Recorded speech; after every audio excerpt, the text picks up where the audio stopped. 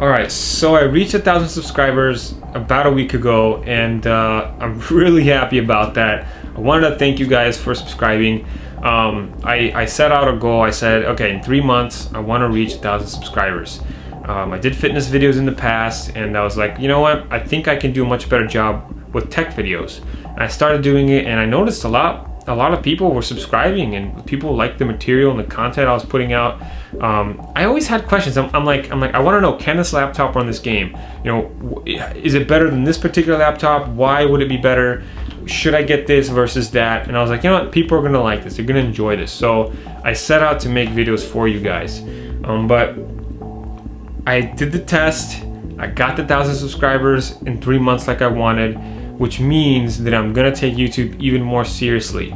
And I want to reinforce to you guys that I do pay attention to your comments. I read all of them more than once. I even document everything you guys say, because I have like a little spreadsheet, and you know who says what, and you know how many people want me to do this versus this, and you know I weigh my options, and then I pick something and I make a video about it. But I want you guys to know that I've got a few laptops coming, so we should be talking more about different games and different laptops being tested.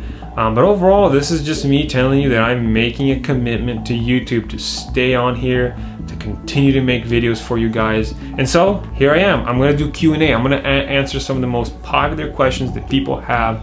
And I want you guys to listen to these, because if you have questions about the MacBook or which one you should get, it's gonna be pretty important that you understand what kind of like core things people are thinking about out there, and the kind of answer that I'm going to give you, because I've had these MacBooks, I've used them, so I kind of know a little bit more than most people, and I wanted to share that with you guys. So let's take a look at some of the more popular questions here, and we'll kind of dissect them and talk about them.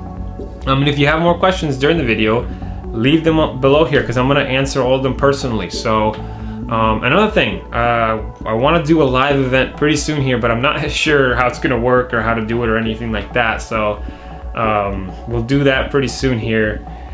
And yeah, there should be big changes coming to the channel.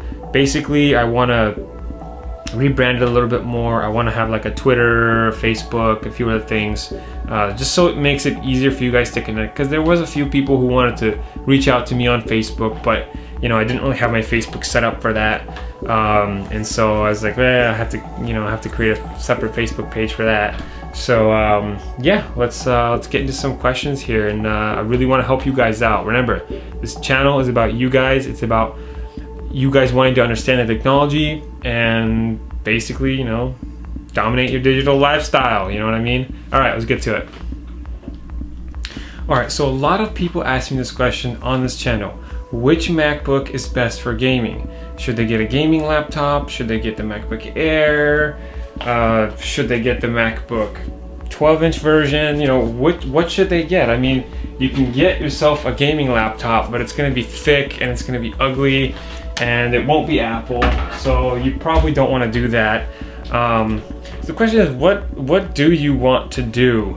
What I can tell you is, so the MacBook Air and the MacBook Pro, they pretty much perform the same in gaming.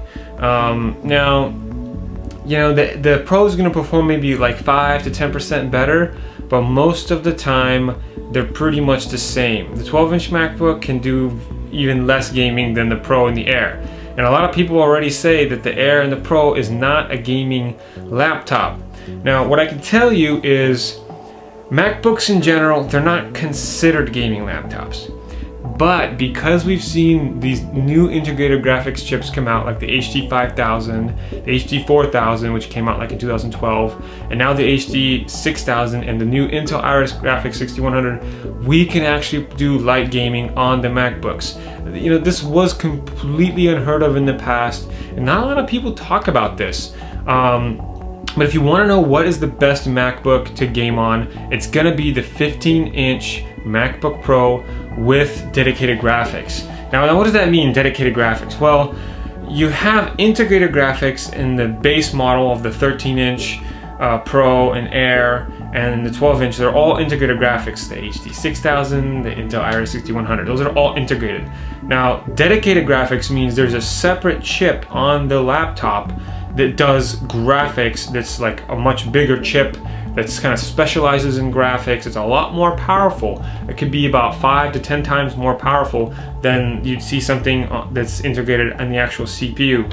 So what I can tell you is that if you want a game, get the 15-inch MacBook Pro with the new AMD graphics. If you want to save money and you still want a game on the 15-inch Pro, get yourself last year's 2014 model. That one's a little bit older. It's not going to have the TouchForce technology, but it is going to be able to run games pretty similar. There hasn't been that much difference between the NVIDIA GT750M, which is what's in the 2014 edition, versus the new AMD graphics that's in the 2015 edition. There's really not a whole lot of difference in gaming.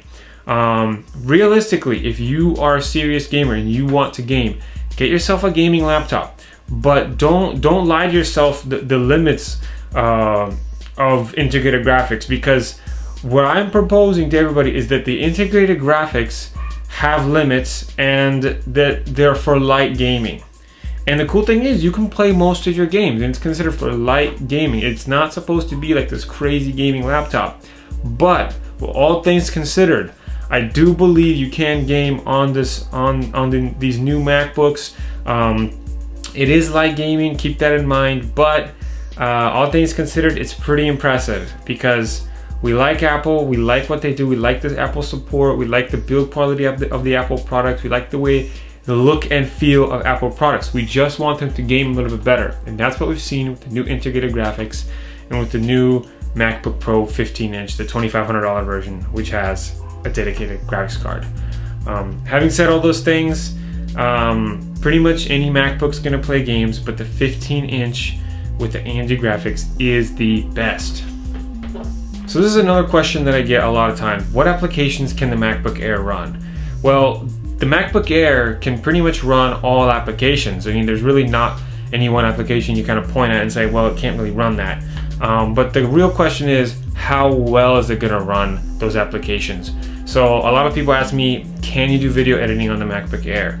The answer is yes, you can. I've edited most of my videos on the MacBook Air, and it does a pretty good job. Only thing to consider is that the compile time takes a little bit longer.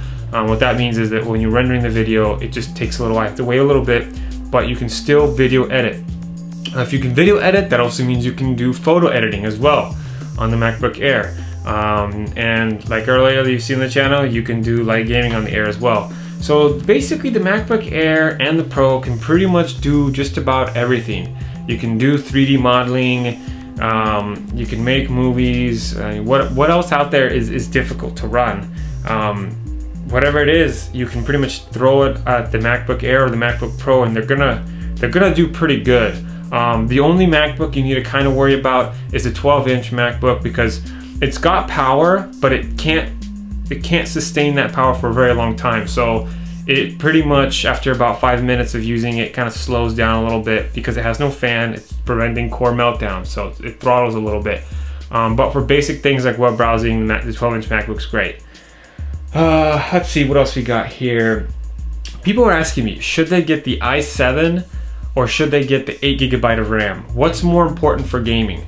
Well, when you're building your MacBook Air or you're building your MacBook Pro and you want to know what to upgrade, I suggest getting the 8GB RAM. And here's why. Well, with the 8GB RAM, a lot of times with just 4 gigs, you're at the ceiling. You're really close to using just about all of your RAM. And so when you're playing a game is going to be kind of going above your limits, maybe a little bit below your limits. So having that double RAM is really going to help you out when you're playing games or when you're running software and applications. Getting an i7 processor is good and dandy. You might get 5% better performance, but overall, on all the tests I've done, you really don't notice that great of a difference with an i7. You should notice a bigger difference in the Pro, in the MacBook Pro, but in the MacBook Air, you don't really see that big of a difference. And I don't really know why. I don't know what's up with that. Really, really odd. Let's see what else we got here. Okay, so this question I get asked almost every day, and that's, how hot does the MacBook Air or the MacBook Pro get? Out of all the laptops that Apple sells, the MacBook Air is gonna get pretty much the hottest. Now what I've noticed is the MacBook Air isn't gonna get so hot that it's gonna get in the way of you utilizing your MacBook Air.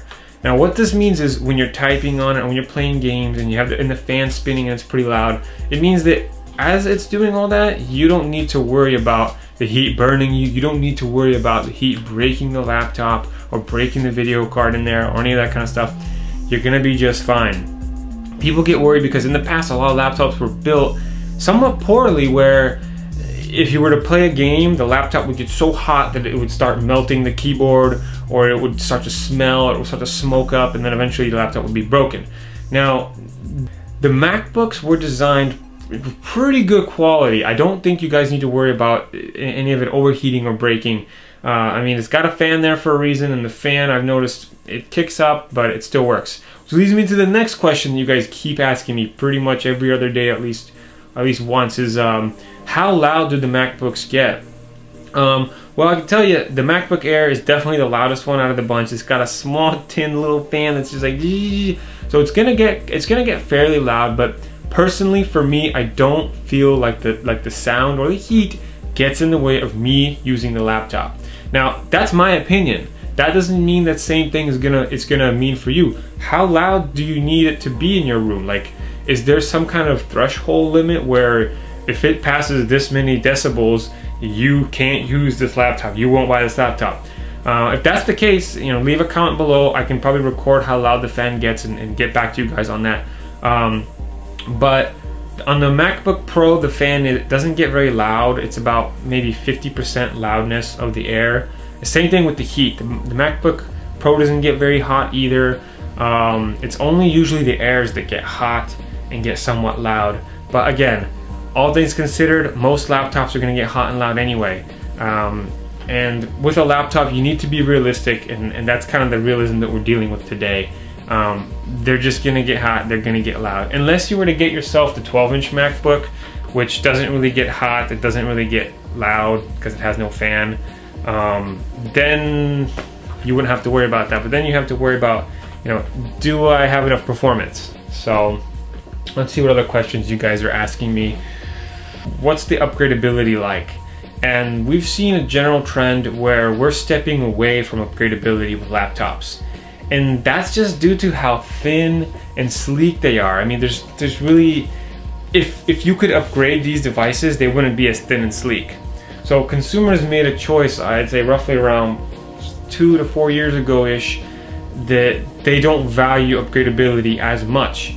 And what they value more is ease of use, thin, sleek devices that feel good to use. And that's kind of what all these MacBook Airs and MacBook Pros are all about. They're thin, they're sleek, they're easy to use, and they're nice. When you add the upgradability factor, you're adding a factor of complexity and uncertainty that people kind of don't like. And because of this, you know, people are like, okay, well, I'm gonna go and I'm gonna upgrade my RAM. They're gonna waste time upgrading it. People want convenience. They just want everything to work. They want one solid piece. That's kind of what we chose as a society based on our purchasing and how we think about computers. Personally, me, I would like to be able to upgrade the CPU, the RAM, and all that. But when I look back in the past, it's not like I upgraded that much of my laptops or even my computer, my desktop hardware. Usually, it's like I need a new computer, just build a whole new computer. Yeah, however, it is nice to just, you know, upgrade a few things. I think a long time ago, like in the early 2000s, where it sort of mattered more to people. Like in the 2000s, you were like, okay, a new game is gonna be coming out in 2004. It's 2002, and Half-Life 2 comes out. Now you need to have a gig of RAM. Go and you buy a gig of RAM, you put it in your computer, and everything's fine and dandy. Now you build a computer, and well, it just works. There's, you know, in a year or two, your computer doesn't become obsolete like it did in the early 2000s, where you had 256 RAM, and all of a sudden now you need a gig because things are just expanded like crazy. It's just not like that anymore.